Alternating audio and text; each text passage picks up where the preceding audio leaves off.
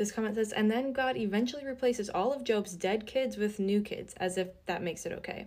Yeah, this is an example of how the story of Job is a very bad story, but also how it does a pretty good job representing a lot of the really horrible themes that come from the God of the Bible. So what I mean by that is, to start, Job is, regardless of how good he is, regardless of how loyal he is to God, God doesn't really care in how he acts towards Job. Because as soon as Satan steps in and threatens God's ego, God decides that it's worth killing Job's family and destroying his health and killing his servants, all to show Satan that he's wrong about Job. That is the motivation stated in the story. And so to give any other motivation to God would be adding to the story. His motivation wasn't to teach Job a lesson of some sort, to make him stronger or better in some way. Not that that would make it okay to literally kill people in the first place. But that is his motive, to stroke his own ego. And if you look at other stories in the Bible, that motive does not change. For example, the story of Egypt and Moses. Yes, for a while, Pharaoh did not want to let the slaves go, but eventually he changed his mind, but God hardened his heart,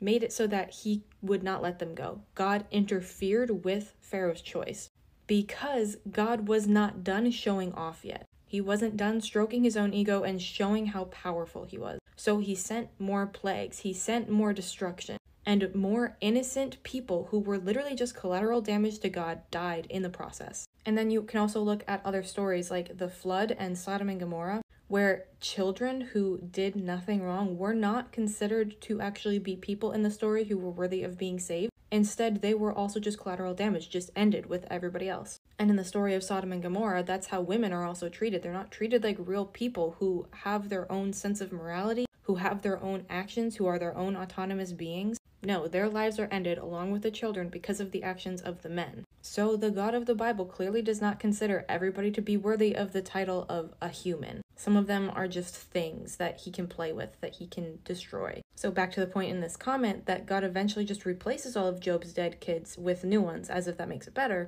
To the God of the story of Job and a lot of the other stories, especially in the Old Testament, to him it kind of does seem like he would think that that would be an okay answer to the issue.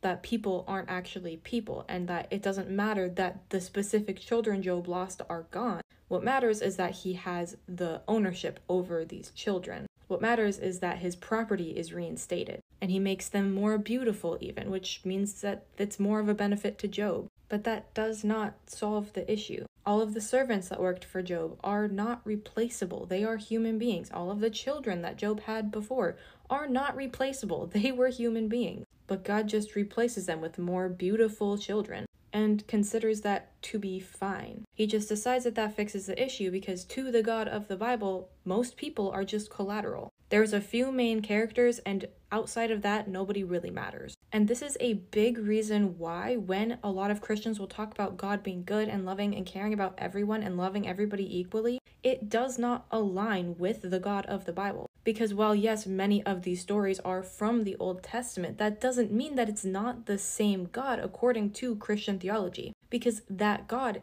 in the Bible claims to be never changing. And so if he is never changing, if he does not change, then that means all of those same red flags in his personality are still there. And just because some of those actions aren't present in the New Testament, it doesn't mean that they aren't a part of that supposed God. Because if you are claiming as a religion that you have one God and that God is in the Bible, you can't separate the New Testament from the Old Testament and claim that that God doesn't exist when you are also claiming that that God is the creator of everything, the Father of Jesus, part of the Holy Trinity. Then you can't separate those horrible actions as a way to try to make you feel better about your idea of God. That should be a part of your idea of God, all of those horrible actions. And as such, that God should not be considered good, loving, merciful, just, because it shows itself time and time again to be none of those things, except for a few specific people that it specifically puts as the main characters. Everybody else to that God is collateral damage.